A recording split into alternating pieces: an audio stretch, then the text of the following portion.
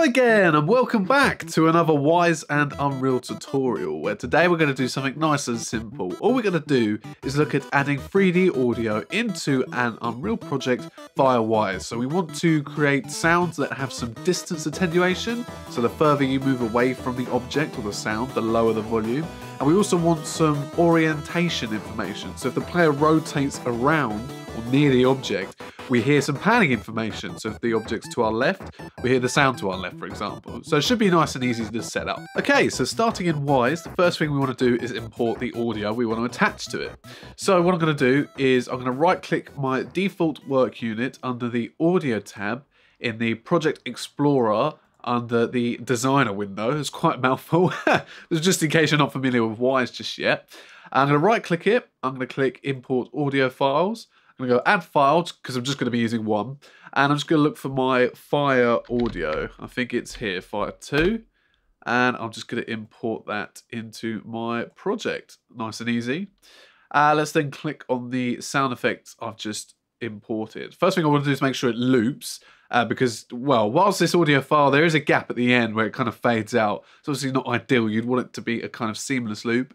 For the purposes of this, it doesn't really matter. I just want to make sure it loops so, you know, whilst the object is there and in the scene, we can hear the fire. Now, before we look at the 3D attenuation stuff, I'm just going to quickly set my sound effect up just so I can get it playing back in Unreal first, and then we'll come back to the distance and the orientation information. So, now that we've got our sound effect object, let's quickly save our default work unit in the Project Explorer by hitting Control S. There we go, now the asterisks have disappeared. And if you're on a Mac, I imagine it's Command S to do the same thing. Then we're going to want to move over to the Events tab and create an event to house that sound effect and then play it. So let's now right click the default work unit under Events. Let's click, in fact, it's an easier way to do it, is just click this little symbol here, up here, labeled Event. And then we're just going to call this Fire. Then what we want to do is choose what sound effects we want this event to play. So go back to the Audio tab, drag in our sound effects object, and boom, just like that, we're good to go. And we can leave it as the type of play because when this event triggers, we want to play the fire sound effect. And then just like before, let's go to the default work unit we've just edited and hit Control S to save it. Finally, let's go to Layouts, Sound Bank, and now we want to attach this event to the Sound Bank file, which is going to be imported into our Unreal project for Unreal to read and be able to go, okay, this is the sound file, this is what we wanted to do, etc. So, grab your event, either from the Event tab or from the Event viewer, it doesn't matter, and drag it onto a bus. Presumably, you've already created a bus. I've created one just called Master, and at the moment, this is just going to house all my sounds. If you haven't, just right-click the default work unit. In fact, you can, easier way to do it is just click New up here to create your own sound bank. Give it a name, you're good to go.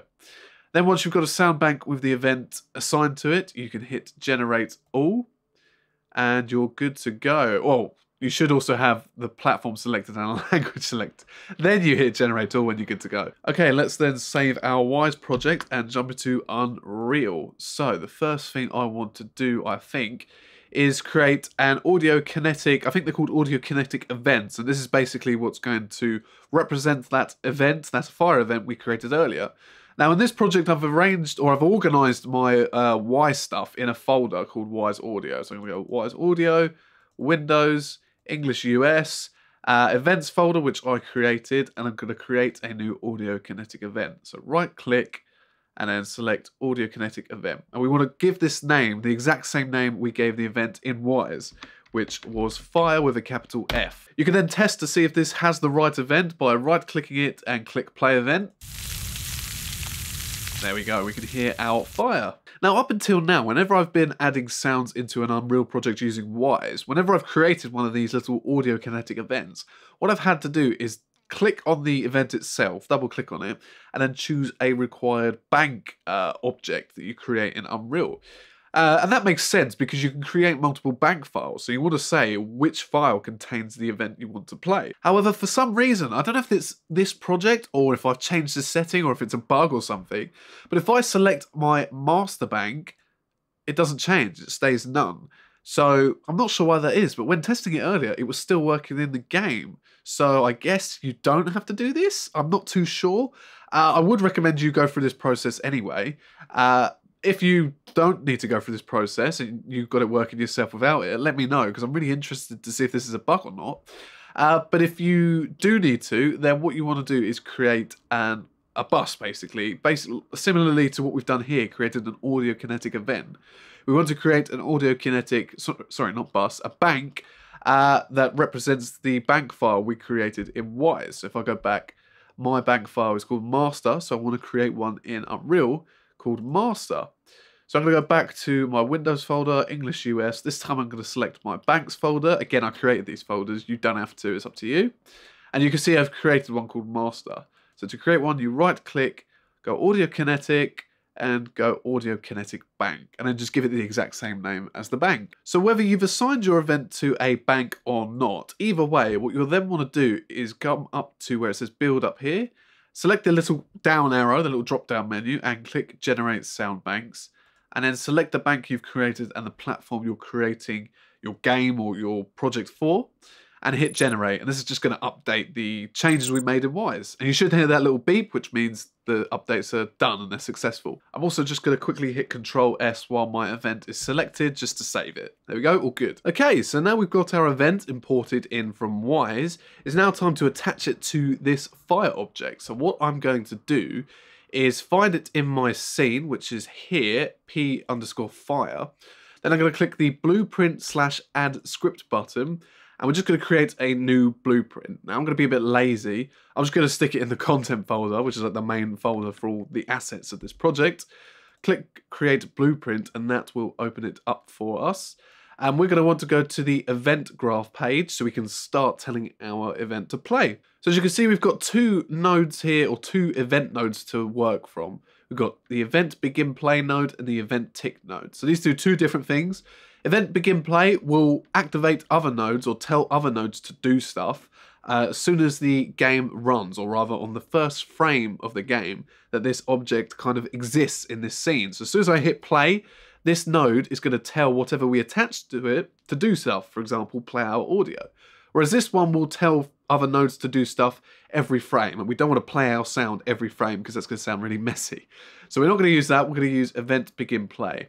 So on the little white empty arrow thing here that's labeled execute, click and drag a line off of that, and we're going to want to search for a node called post event, and this is an audio kinetic node. We're going to use this to play our fire event.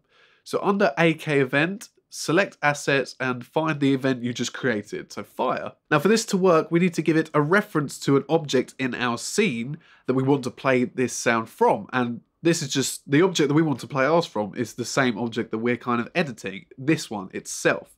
So what we're going to do at the little actor pin here is we're going to drag a line off of that, and we're going to type self, and we want to select this, get reference to self. And this is basically just going to tell our post event node to play our fire event at the location of the fire object itself, wherever it is in the world. Now, by default, a lot of events in Wwise have some occlusion settings already added to them. Now, occlusion is something I don't want to talk about in this video, but I do want to talk about at some point in its own video. So for now, I'm just going to kind of disable it or turn off the occlusion. And the way to do that is after we've told the event to play, we then want to change the occlusion settings for this event. So what we're going to want to do is, again, drag a line off of the execute pin and type in occlusion. Oh, whoops, I spell it right. Occlusion. And it's this node here we want, set occlusion refresh interval. We want to make sure that the refresh interval is set to 0. And then again, under actor, we want to reference the fire object itself that this blueprint is editing. The last thing I want to do is say that if this fire object, for whatever reason, is removed from the scene or destroyed maybe by the player, we want to tell the fire sound to stop. So what I'm going to do is I'm going to find a new event node called, well actually I can't remember what it's called, let's look for it. Event end play. Now event end play will activate other nodes or tell other nodes to do stuff when the actor, or you know, the fire object in this case, is removed from the level or destroyed. So again, dragging a line off of the execute pin, we now want to search for, I believe, stop, not stop all, we want to go stop actor. Now stop actor is another Wwise node, and what this is going to do is it's going to tell all the audio events that are playing at the location of this actor, the fire object, to stop. So what we're going to want to do is again reference the actor itself, the fire. So let's drag it over to the self node. And with that, we are good to go. In fact, we can test it quickly. Let's hit compile. Let's save our blueprint and let's quickly hit play to see if we hear the fire. Brilliant, we do. Right, what I'm going to do is quickly close the blueprint editor, jump into my scene. As you can hear, we can hear the fire, which is good. However, there's no distance information, there's no orientation. I can turn around. We're not getting any panning, I can move away. And the volume's not dropping, so that's something we need to fix. So to do that, we're going to go back into Wwise. We're going to go back to the designer window, which is layouts, which is just pressing F5 on the keyboard, which is what I've done there. We're going to go back to audio, back to our Fire 2 sound effects object, back to where we began basically. And we want to double click on it to open up the sound property editor. Now this is the general settings tab. We want to look at the positioning tab. The first thing we want to do is we want to change the freedy spatialization setting. And this is basically going to allow us to set some kind of panning information. So instead of having it set to none, which is the default, I'm going to set it to position and orientation. So this will basically pan the sound for us depending on the location of both the object playing the sound and the listener, as well as their orientation, their kind of rotation, whether or not they're facing each other. Next, in order to drop the volume, the further away the player moves from the fire, we want to edit the attenuation kind of section. What we're going to want to do is click this little arrow here and select default custom, and then we're going to want to edit this attenuation setting. What default custom does is it allows you to kind of set some distance attenuation and other kind of attenuation stuff for this object specifically. You can create what's called, I believe they're called share sets in Wwise, which is where you can kind of create some settings that you can attach to multiple different sound objects if you wanted them to have the same kind of behavior or the same settings. But for this, we want to just create its own specific settings. So we're going to now click edit.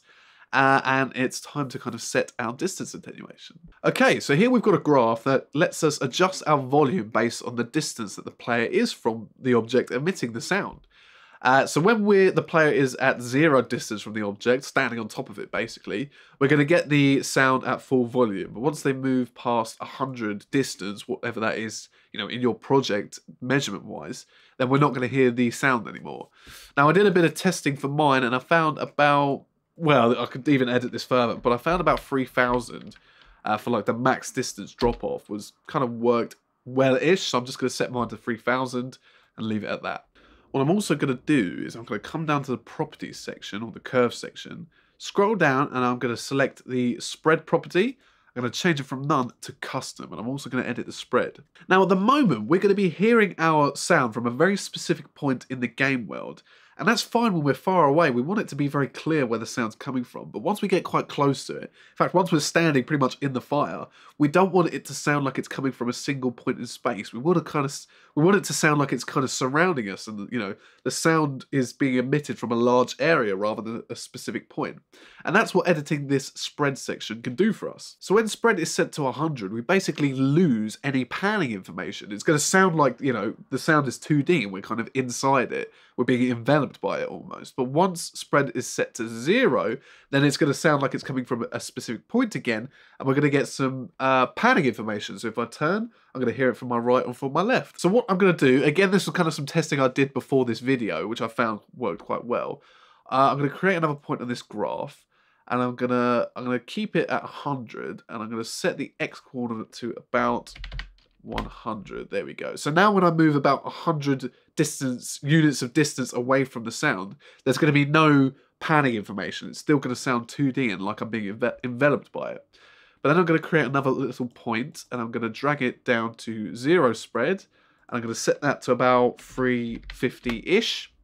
And just to make it a bit more smooth, I'm going to right-click the line, and I'm going to change the line to a logarithmic one, so it kind of fades out like that.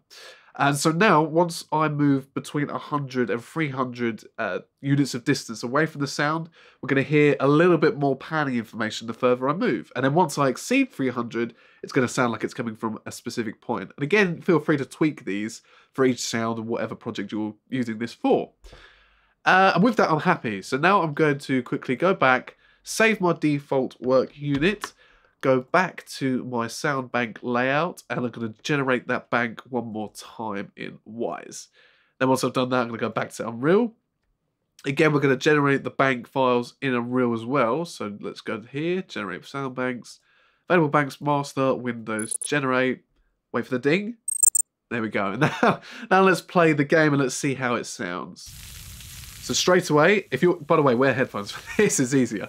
Straight away, I'm now hearing the fire coming from my left, and if I turn to my left, there's the fire. So let's move closer to it. So now that I'm standing close to it, there's no panning information. I can rotate my player, but it sounds 2D. We're enveloped by the sound, but the further I move away from it, we get the panning information again.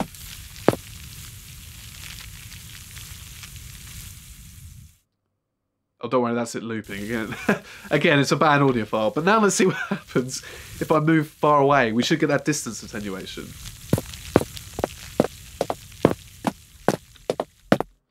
And there we go. Now that I've moved away, it's faded out. And if I move closer again,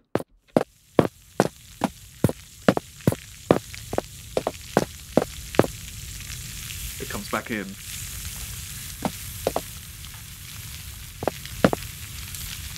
Really cool stuff. So that's nice and simple. That's kind of like an essential tool you need for adding audio into a 3D game.